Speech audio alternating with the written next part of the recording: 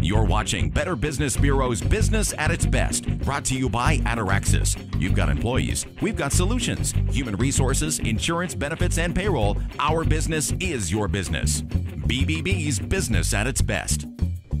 If you're like nearly every person in the United States who is shopping, you go to the internet to research a product, a service, or a company. But just a little over half of businesses in the U.S. actually have a web presence. You're looking, but they can't be found. Welcome to Business at its Best. I'm Dale Dixon with Better Business Bureau. For the next 30 minutes, we show you why trustworthy companies need to be online, and we're going to show you how to do it right. On the show, we make a case to join the other half of companies who do have an online presence, what it means for your sales, and keeping those customers coming back for more. If you think a website is too technical, requires too much time, or won't get you results, we're going to help you overcome the fear factor. And online security is always top of mind to us at Better Business Bureau. We're going to show you what to watch for to keep your site and information safe. A big thank you to the TV stations in Idaho making this show possible each week. We're airing on KTVB's very own 24/7 in Twin Falls and Boise, and Local News 8's Now channel in East Idaho. Well, there is a wealth of expertise on the Northwest Nazarene University campus and the business school, and each week we bring that knowledge to the business, to your business at its best table. And tonight, Dr. Ron Galloway is the Associate Dean in the Office of Academic Affairs, also a Professor of Leadership at NNU. Thanks so much for joining us. And let's start off by talking about some of the information that a business can find as it is online searching. They really give it a competitive advantage.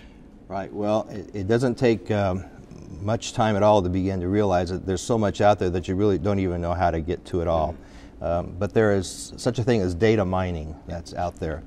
And you can hire companies to do this for you, or sometimes you just go on by yourself and start looking over the various websites that are out there and start looking for different ideas and things that will help you in your own business. A lot of this, and you mentioned at first, it's hard to know where to go, and that can be something that keeps people from diving in fully to experience this.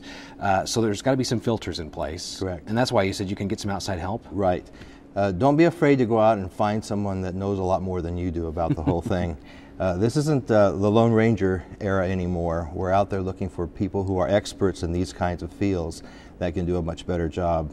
It's not unlike perhaps in times past when you had one person in the office that was particularly talented to find airfare for you going someplace, or places to stay, or others that knew how to get around different kinds of sites. So there always are some inside office experts or people that have been at it longer than maybe you have as an owner or manager, and other times you can just hire somebody.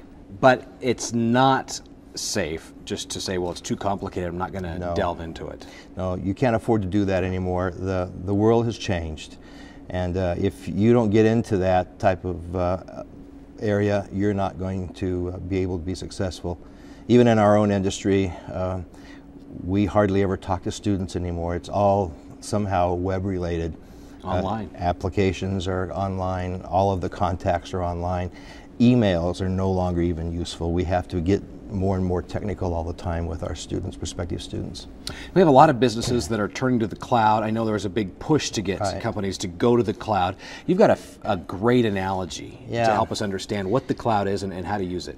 Well, I was talking with some of my colleagues, and so it's not just me that's talking about this.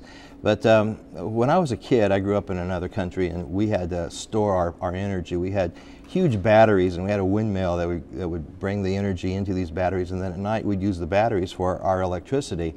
And it lasted about 4 hours for the batteries that we had. But eventually we were fortunate enough to plug into the local town's power supply many years later. And the cloud is kind of the same way. We've started off with having our own servers and those kinds of things. But now it's much more cost effective to go to a cloud and have the cloud take care of it. And there are experts there that will know how to deal with the various types of computers that you want to deal with. So it's not just one type of computer that you might have expertise with in-house. Biggest takeaway for folks, don't be scared of this. Get the expert advice you need, but you've got to be a part of it. Correct. Dr. Ron Galloway, NNU, thanks so much for being with us today. My pleasure. And coming up next, we crack the veil and take a look at the importance of having a website. For the tech savvy, it might sound like a no-brainer, but keep in mind, about half of companies don't have a website. We're going to make the case to change that. You're watching Business at its Best, presented by Ataraxis.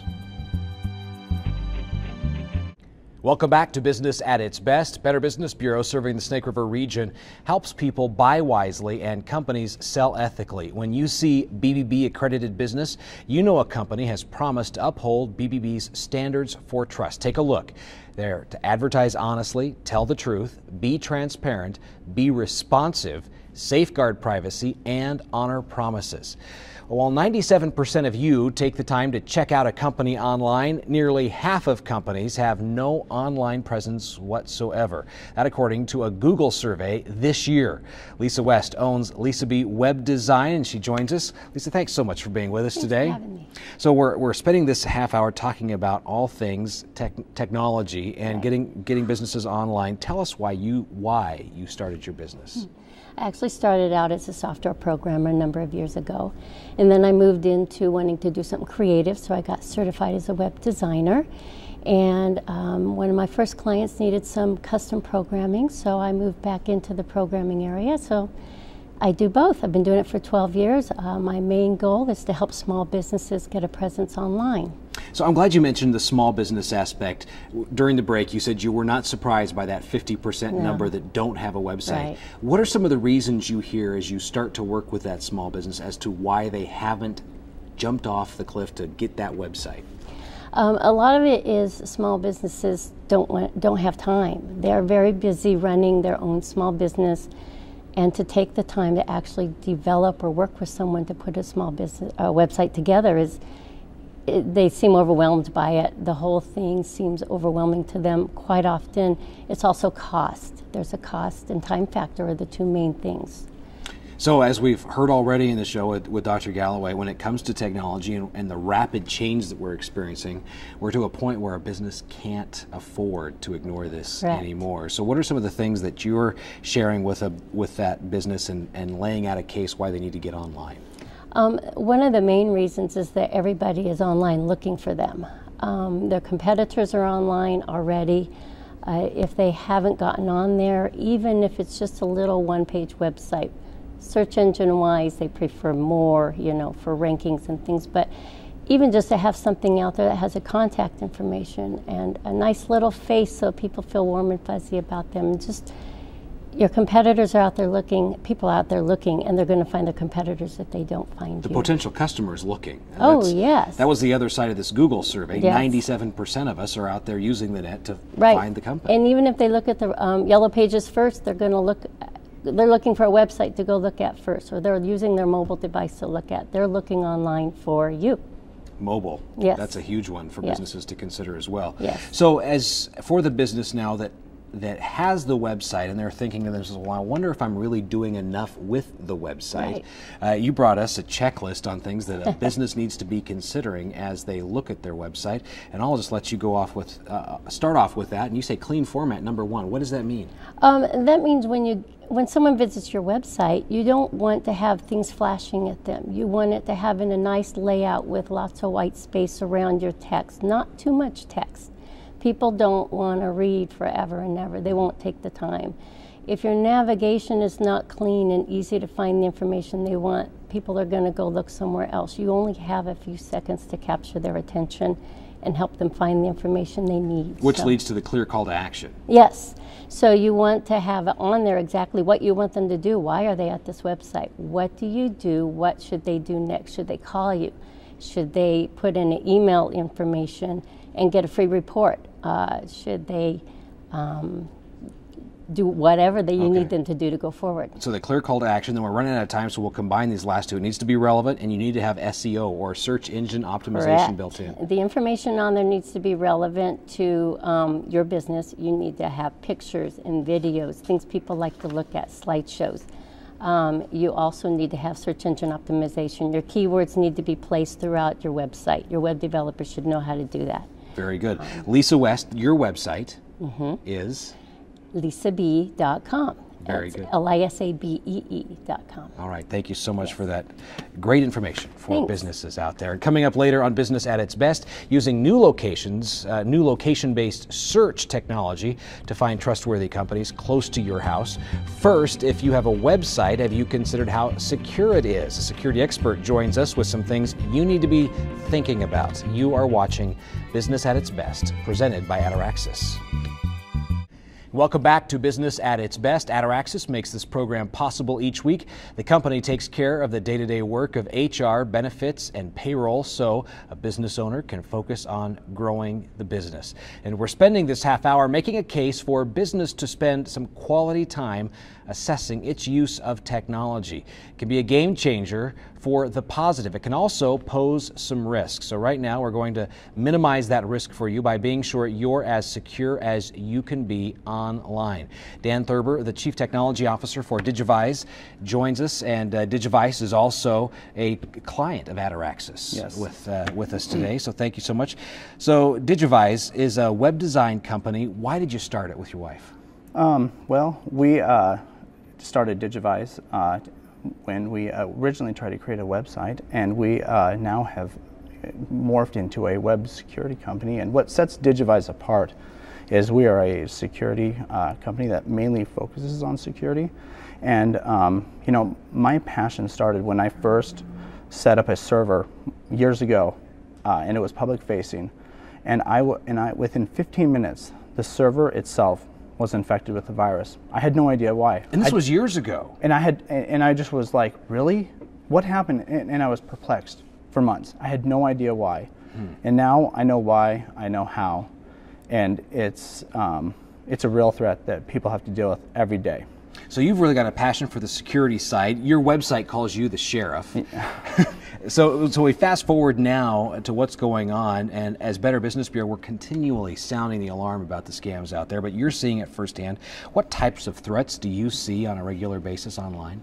The type of threats that I'm seeing are a lot of exploits, a lot of tools that people have created to gain access to servers inside and be able to do nefarious things to users while they're online. So I study the exploits, study the what's going on kind of in the black market to understand how to stop this and defend against this.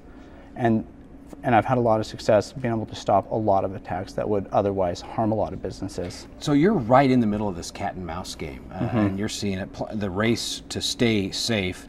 How significant are the threats to a small business? And I ask that question because I know so many small businesses say, well, I'm just a small business. It's just me and my wife. Nobody really wants to hack into my computer. Right. But how real is the risk? Well, it's actually opposite. The small business sector is the largest, most attacked sector because most small businesses do not have the infrastructure and the money to be able to defend and set up properly from the beginning. They're the easy target. Yes, they're the easy target, and that is the threat that is attacked most.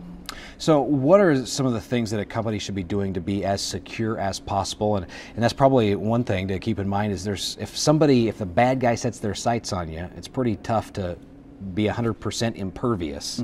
But what are some ways you can really reduce the risk?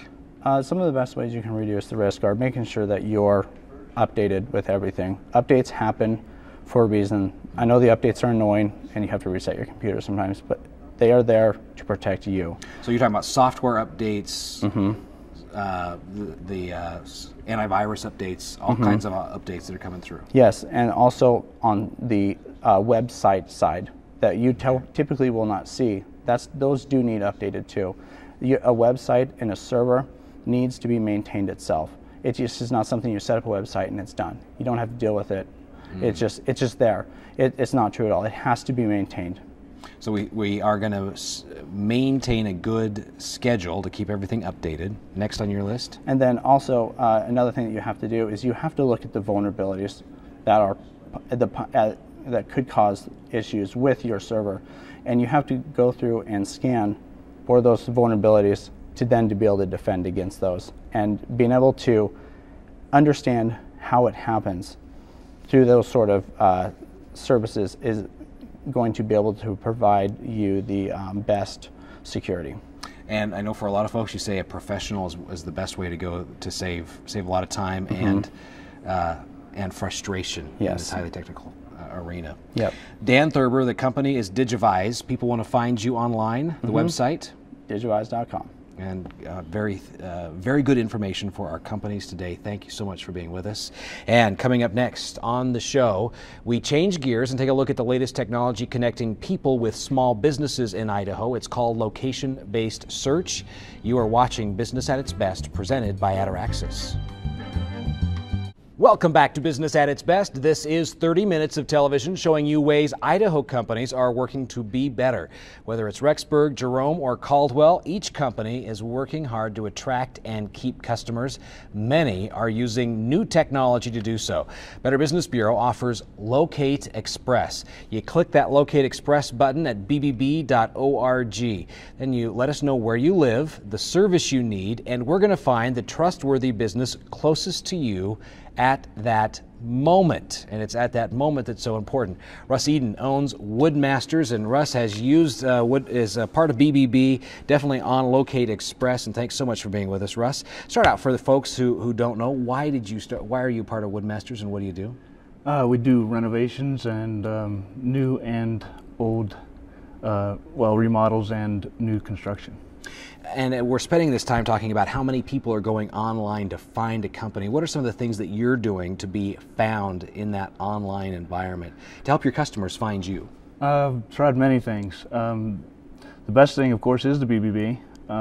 It's been a great asset bringing the Locate Express on. It's helped quite a bit. In the short time it's been on, I think we've been awarded 5 of the jobs out of like 12. So, and we have not asked you to say any of this. In fact, we just had this conversation as you approached the set, wanted to be sure that everything had been running right. But the location-based search is a brand new technology. I mean, we're testing it in Idaho and starting to look at taking it in other places in the country. But when we approached you about this, what made you decide to try it out and test it with us? Well, basically, it was the cost. It's awesome. I mean, not only are the people smart enough to go to the BBB to look for a good business with integrity, but unless they choose you, there's no fee. Okay. So that was the catch. I mean, the no cost aspect. Yep. If I can get the lead, if I get the lead and they choose you, it's worth the fee, the pay, and I know if I meet the customer, we're already in the door. Okay. Yeah, it's really the job's yours to lose. And for folks at home to understand how this works, you enter in your address and what you need. The service provider, Russ in this case, has an app that sits on his phone that's basically reporting your location to a secure server, and that server then, when it gets a request from a homeowner, says, "Oh, Russ is within a mile." Exactly. We're going to let the homeowner know. Your picture shows up on their computer screen, and they can make a decision to go forward with you. So when you loaded this app on your smartphone, you received that first lead. What was the thought that went through your mind when you saw how it worked? I thought it was great. I think the idea and the concept are super. And I know being in the ground floors, they're working out the glitches and stuff, but it works great. I haven't had any issues every time I've been selected. Their information comes up on the screen clear as day. I know what the job is before I even click accept or deny. So it's a really exceptional application. And the customers that you run into as you're going through this process, what's their reaction to finding you so quickly? It's a relief to them, to be honest. The last one, the largest so far, I think, that has been won, she was relieved. She had called others. They said they'd be there. They never even showed up to even do the bid. And she found us, and of course we're there when we say we're going to be there, and she's getting what she looked for. All right, Russ Edens, and it's Woodmasters LLC. Thanks so much for being with us, and congratulations on your good fortune with Locate Express and being a part of BBB. Well, Better Business Bureau has a number of resources to help people find the best companies in Idaho, and BBB helps companies sell ethically. You can find us online at bbb.org, also where you're going to find Locate Express, and you'll also find us on Facebook. Coming up next on Business at its Best, getting that virus-infected computer fixed quickly, the steps you need to take. You're watching Business at its Best, presented by Ataraxis. Welcome back to Business at its Best. BBB produces this weekly show in Idaho to help you shop wisely and companies sell ethically. Before you buy, be sure to check out a business's reputation at bbb.org. We're on TV in great Idaho towns all along the Snake River Plain from Jackson Hole, Wyoming to Ontario, Oregon. Well, what if your computer gets a virus? The key is to act fast. We checked in with Mike Wallace, the computer guy of Idaho. Well, most people wait until there's a serious problem or they're having something they can't deal with anymore to bring it in. It's a good idea to do a general maintenance or preventative maintenance. If that need to be done should be done probably on a monthly or weekly, even weekly basis as far as some software maintenance. But there's a lot of different maintenance needs on systems. So we try to offer everything that's necessary. We always try to look at everything first before we give any sort of assurance or any kind of accuracy. Because I think it's kind of impossible to give any kind of statement as to what is. There's so many variants, there's so many different viruses and different levels of infection that we deal with all the time. And they're always something new. It's not too often that we see the same thing over and over again. Someone's got some sort of different system and it may hit it different. So the course of action that we take on it isn't generally the same for every case. It's not very common that each case is very similar to the next. All kind of unique to themselves. So once we take a look at things, we're able to go over with the customer what our options are, what we can do. And so then from there we'll be able to provide them the best solution that's cost-wise for them and best for their needs as well. Preventative maintenance, if you keep on top of things, you're less probable or less likely to encounter some of the more common problems. These are machines, they require maintenance as well.